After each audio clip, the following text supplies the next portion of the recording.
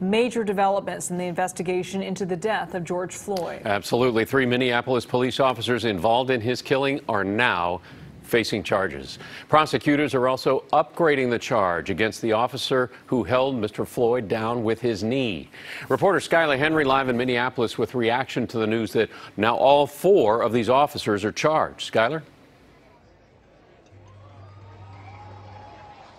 Hey, Alan, good afternoon to you. Well, what I can tell you is that we were here as soon as those charges were announced for all 4 officers, and everyone erupted into applause, essentially saying we got all 4, and that is what they wanted all along. Not just Derek Chauvin, the officer who had his knee on George Floyd's neck, but the other officers that were involved in the incident as well. Now, there are thousands of people out here still. We're standing right here at the intersection where the incident happened last week. A lot of people just coming to pay their respects to George Floyd, and they're doing so peacefully.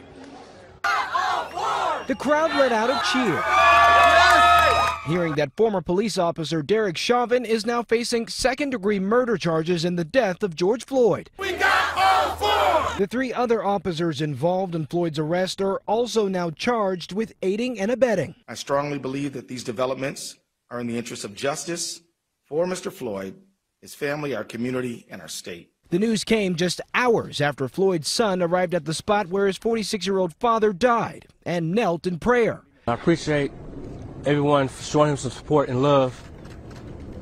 I thank y'all for that.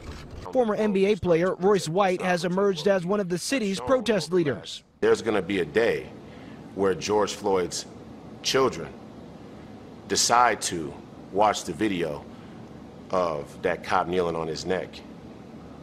And if you can imagine that moment, then there's no way that you shouldn't take to the streets.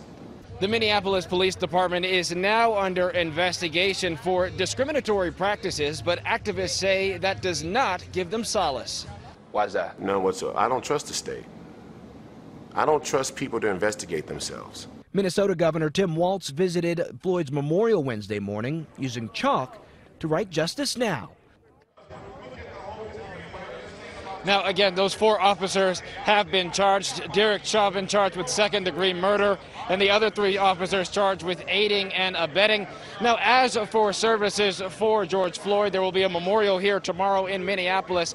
He will be laid to rest next week in Houston. Apparently, Floyd Mayweather is footing the bill for all of that, but still so many people have remained out here and say they will continue to see this all the way through until they find enough justice for George Floyd.